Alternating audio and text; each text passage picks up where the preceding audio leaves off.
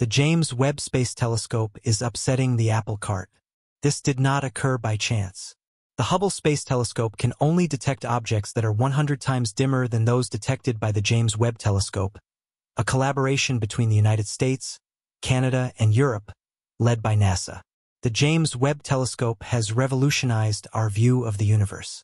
Images of distant galaxies from the beginning of time and breathtaking landscapes of nebulae, the dusty birthplaces of stars, began pouring in almost immediately after it began full operations in July 2022. It's as potent, if not more so, than we anticipated. A year later, JWS is still sending back massive amounts of data to astronomers on Earth, who are struck by its potential to revolutionize our knowledge of the cosmos. The latest discovery made by JWS, however, calls into question everything we know about how galaxies form. What kind of earth-shattering discovery did the James Webb Space Telescope bring to light? Let's find out. According to science, the universe began with a Big Bang. At first, a loud bang, the most widely accepted hypothesis for how the universe began, is the Big Bang Theory.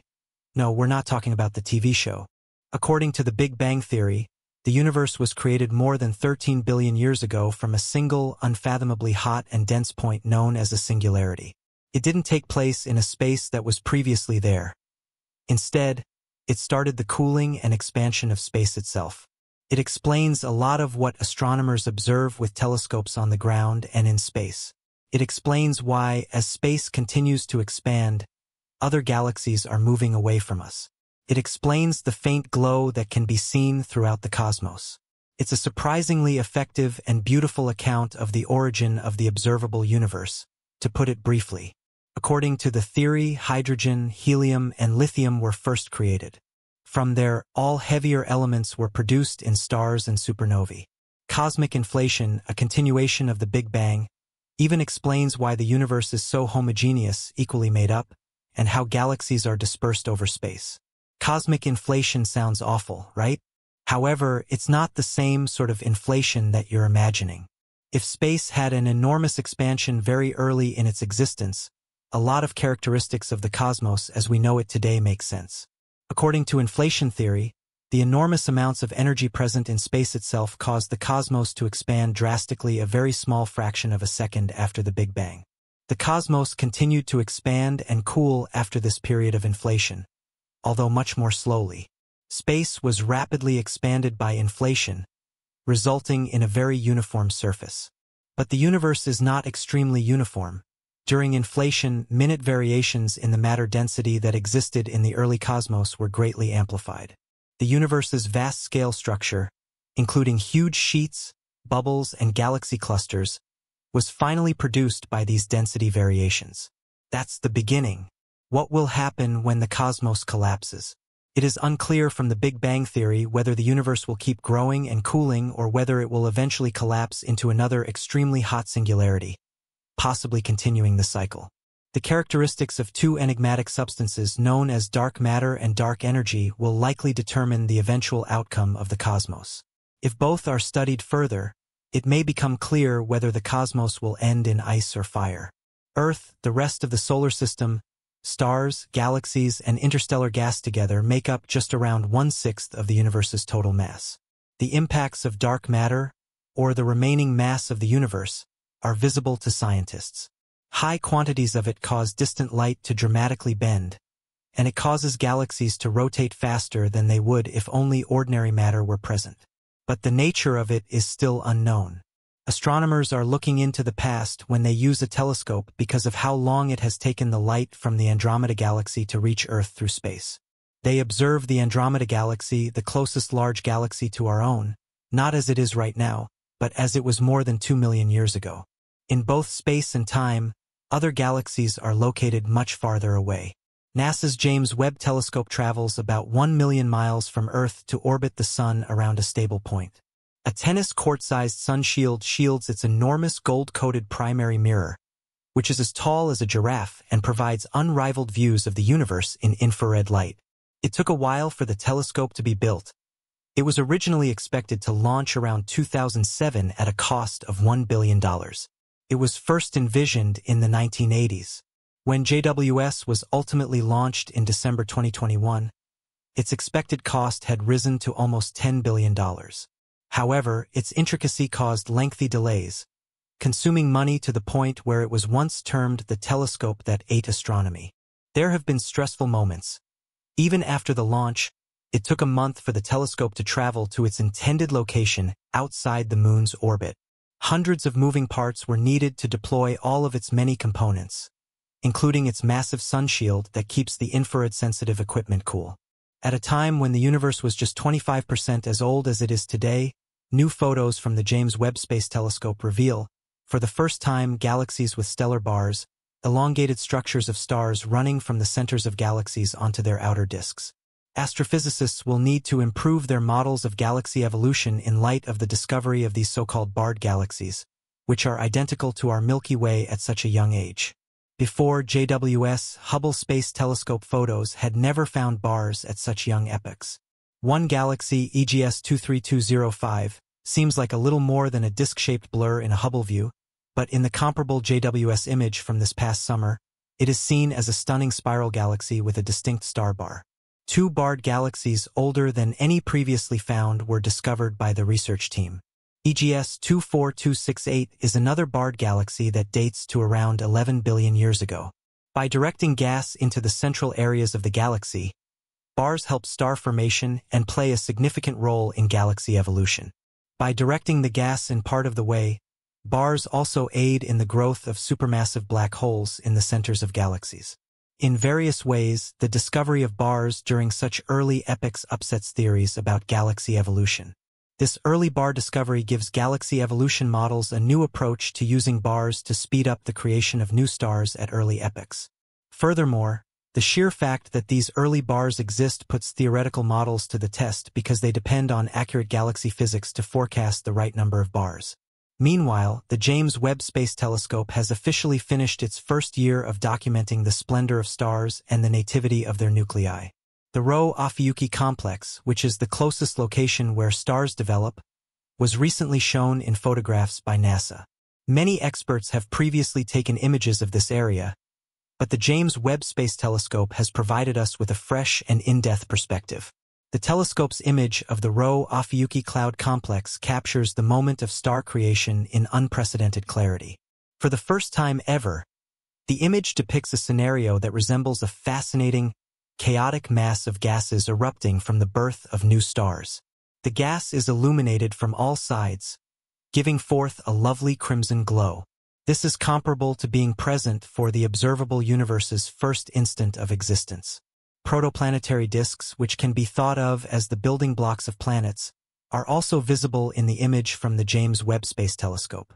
A protoplanetary disk is a whirling disk of gases and dust that surrounds a young star. In the context of stars, planets eventually form as a result of these disks. One star in particular stands out in the image as a large blue blob with the designation S1. It appears to push away surrounding gases, leaving an empty area around it. It stands out from other stars that blend in with the background. Because of this, the James Webb Space Telescope has had a very successful debut year, performing well above expectations. NASA claims that it has given astronomers and scientists incredible images and data to analyze. It has altered our conception of the cosmos and made it possible for scientists to conduct extraordinary remote area exploration. Amazing images of our solar system's planets, including Jupiter, Uranus, Neptune, and Saturn, have been captured by the telescope. In addition, the James Webb Space Telescope has enabled researchers to look back into the early history of the cosmos, where they made an unexpected finding. The satellite observatory has already identified 6 massive galaxies that were present between 500 million and 700 million years after the Big Bang that created the cosmos. The discovery has completely altered what scientists currently believe about the origins of galaxies. Nobody expected these things to be this big. Scientists anticipated finding only tiny, newborn galaxies at this early stage of the universe. Because this wavelength is invisible to the human eye and can detect the weak light emitted by aging stars and galaxies, the telescope uses it to study the universe by looking into the far universe. The observatory can figuratively go back in time to almost 13.5 billion years ago. The finding that massive galaxy formation began extremely early in the history of the cosmos has upended what many of us had thought to be established science. So far, these items, which we have jokingly termed universe breakers, have lived up to their name since galaxies are so massive that they define 99% of models explaining early galaxies in the cosmos. Scientists need to reevaluate how galaxies formed and evolved. The common belief was that galaxies began as tiny clouds of dust and stars that grew over time. It challenges the way we currently think about the formation of early galaxies. Later, said, "It's important that we keep an open mind about what we are seeing, since this is our first glimpse back this far. Although the data suggests they are probably galaxies, I believe there is a chance that some of these objects could actually be hidden supermassive black holes. Whatever the case, even if we limit the sample size, the amount of material we found shows that the known mass of stars at this epoch in our universe is up to 100 times greater than previously thought. There are many reasons why astronomers could have been mistaken. Perhaps the processes by which early stars originated were significantly more effective than we previously believed." Alison Kirkpatrick, an astronomer at the University of Kansas who studies galaxy evolution, wonders if cosmic dust in these galaxies might be present, or perhaps cosmic dust was just different in these galaxies. It could deceive JWS into thinking that the stars in these galaxies are older than they actually are. These galaxies shouldn't have had time to form. "You just don't expect the early universe to be able to organize itself that quickly," said co-author and University of Colorado Boulder assistant professor Erica Nelson in a statement. "It's bananas," she added.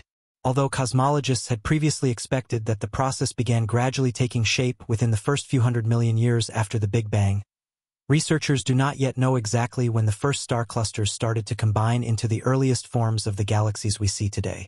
The conventional wisdom holds that between 1 and 2 billion years after the universe was created, these early protogalaxies reached puberty and evolved into dwarf galaxies, which began to consume one another to expand into galaxies like our own.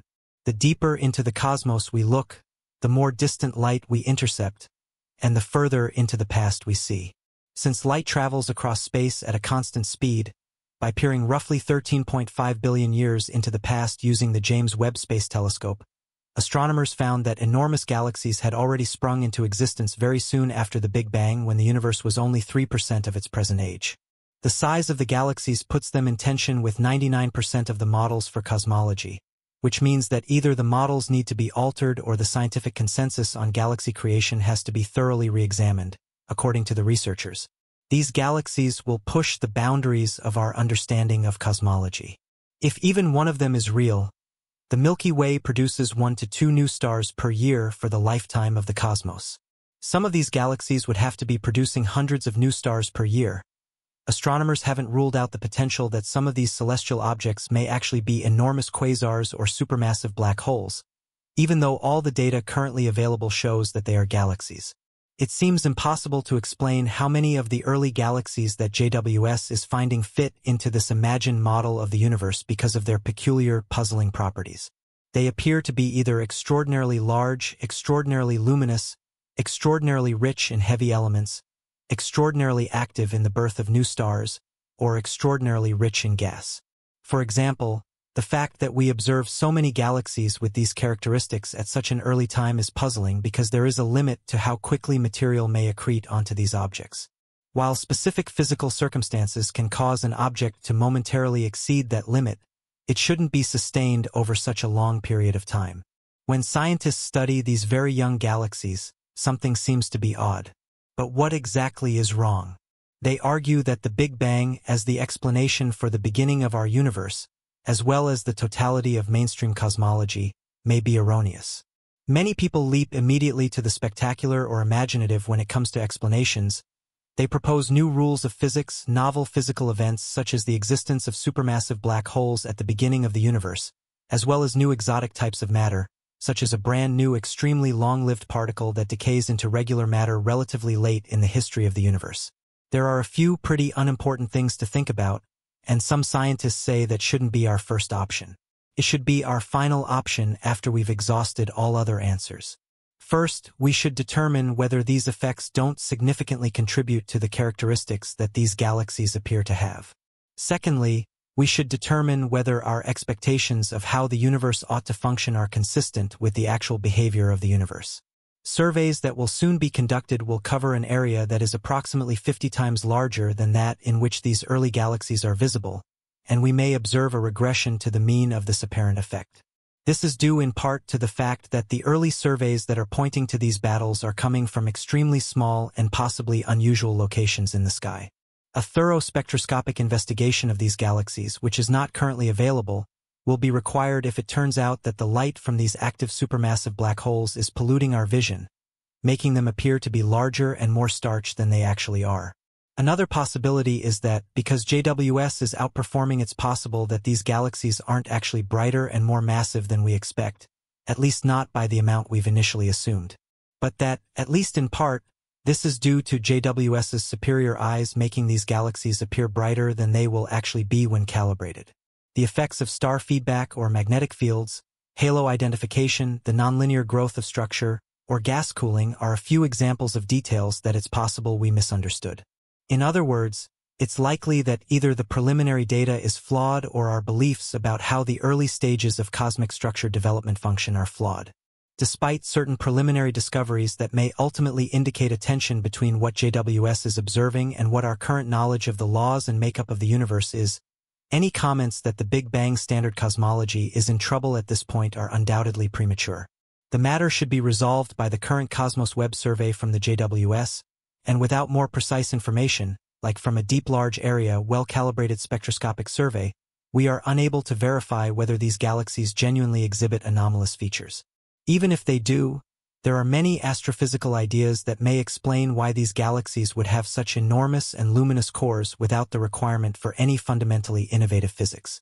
The only thing that would truly surprise us at this point is if there is more mass inside these early galaxies than what is currently known about the ordinary matter in the universe could possibly account for it. It is apparent that this is not what the statistics currently imply. It is entirely possible that commonplace theories, like gravitation, electromagnetism, and stellar gas physics, may account for what we witness, even if these early galaxies are as bright and massive as the most optimistic projections. The incredible capabilities of the James Webb Telescope already hold the promise of making far more discoveries in the years to come.